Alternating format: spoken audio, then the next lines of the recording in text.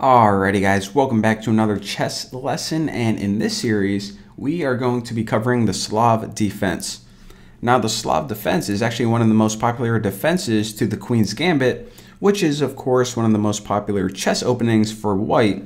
And since we are going to be learning this from the black perspective, I'm going to go ahead and flip my board, and there we go. So the Queen's Gambit is of course the opening moves d4, and then black is going to reply with d5. Again, this is just the most common opening response to d4. Nothing really specific to do with the Slav defense right now. This is just generic chess. It doesn't change in the Slav. And now the Queen's Gambit is signified by the move c2 to c4. So whenever white does this, again, this is called the Queen's Gambit. What they're essentially trying to get you to do is to bite on this pawn and at least do some other benefits, but those should be really covered in Queen's Gambit series. But for now, I just want to mention that it's typically not the best idea to take this gambit or to take this pawn right here. So if we don't take it and we don't want to get our pawn captured, we need to defend this in some kind of way. So a defense that you guys may be familiar with is the Queen's Gambit decline, where essentially black takes their pawn on e7 and pushes it out to e6. So then we have a nice pawn chain here, and this pawn is protecting this pawn. Everything looks good.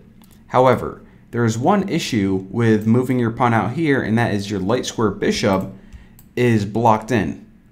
So we really don't want this light square bishop blocked in the pawn chain. So another option that we have is dun-dun-dun, you guys can probably guess, it's the Slav defense. And that entails, instead of moving the e-pawn, we're actually going to protect our pawn on d5 with our c-pawn. So c6, just like that. So aside from just protecting this d5 pawn and allowing our light square bishop a nice open juicy lane, we also have control over the b5 square. And just take note of this because this is actually going to be a very important square in the game later on. So from here, the most common moves are, actually I don't even need to tell you guys. If I go over to openings, this is essentially all the games that chess.com has recorded. So the most common response from white after this is just knight to f3, and then black, knight to f6. Again, this isn't really part of the defense. It's just standard chess opening theory. All black is trying to do with this move is essentially develop a knight towards the center and also control e4 and defend d5 as well. And from here, white's standard reply, as you can see, is knight to c3. So now let me hop back in my little board editor right here. And before we just continue with the main line, I want to point out one mistake that whenever people are first learning the Slav defense, they tend to make this a lot. So I want to go over it to show you guys why and how you should avoid it. And that is this. Like I said, one of the key benefits in the Slav defense versus the Queen's Gambit decline is that our bishop has a nice open juicy lane.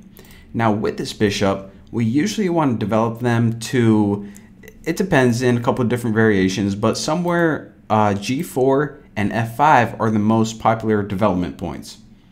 So that is ideally where the bishop wants to be the majority of the time. However, I will caution you, you do not want to bring your bishop out too early, because if you do, this is going to leave b7 vulnerable.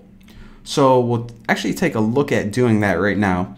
So let's say that we do make this mistake and decide to bring our bishop out. Let's just say we'll put him on f5. Okay, looks like a pretty good square. This pawn chain looks pretty solid. All right, what can go wrong? Well, if you take note, b7, like I said, is unprotected. So now what white can do is they have a little tricky plan. They can actually decide to capture on c5. Of course, what we want to do is just recapture on c5. And at this point in time, they can take their queen and move it out to b3. So whenever white moves their queen out to b3, look at this. They are now attacking this pawn, which is undefended.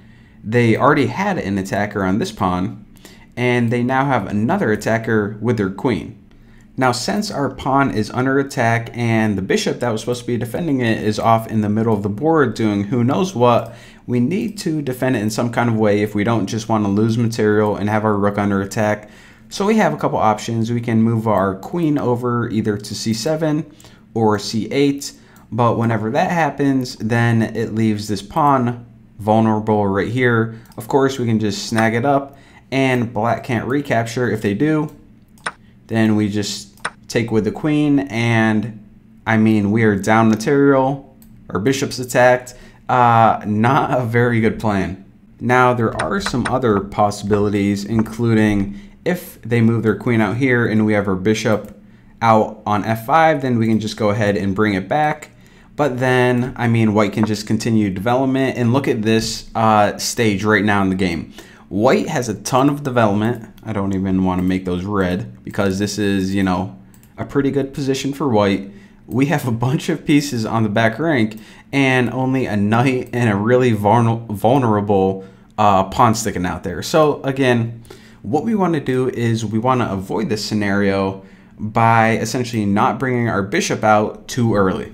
All right, so if we go back to the fourth move, with all that in mind, we know that moving our bishop out right now is just a really bad idea. So what are our other options? Well, the best move in this case scenario is actually just to capture on c4.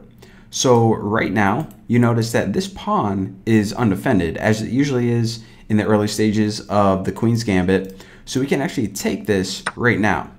Now, white's idea is generally to move this pawn up either to e3 or e4. Let's just say it goes to e4, and once they do that, they pretty much unleash this bishop, and it can now recapture this pawn on c4. However, since we have this pawn on c6, and remember I said that this b5 square that it controls is going to be critical later in the game. This is why. Because now, after they bump up their pawn to e4, we can respond by taking our pawn and moving it to b5. So what this does is it protects our pawn on c4, so the ultimate plan that white had is kind of foiled.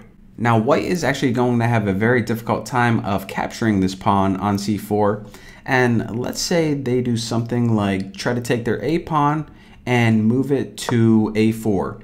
And this is actually a pretty common technique in the Queen's Gambit, because what they essentially try to do is add another attacker to this square right here, hoping we would free something up and then this pawn would be vulnerable once this one is gone. However, at this point in time, what we can do is we can just take our b5 pawn and move it up to b4, therefore attacking this knight.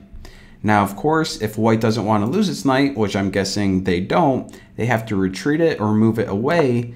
And whenever they do that, look at what happened. They now freed up the protection on e4. So now this pawn is vulnerable and we can start attacking from there. So pretty awesome. And again, there are a lot of different variations, a lot of different responses. White is not going to respond this way the entire time. And in the future videos in this series, we're going to be going over some of the more common ones. But for now, thank you guys for watching. Don't forget to subscribe, and I'll see you next video.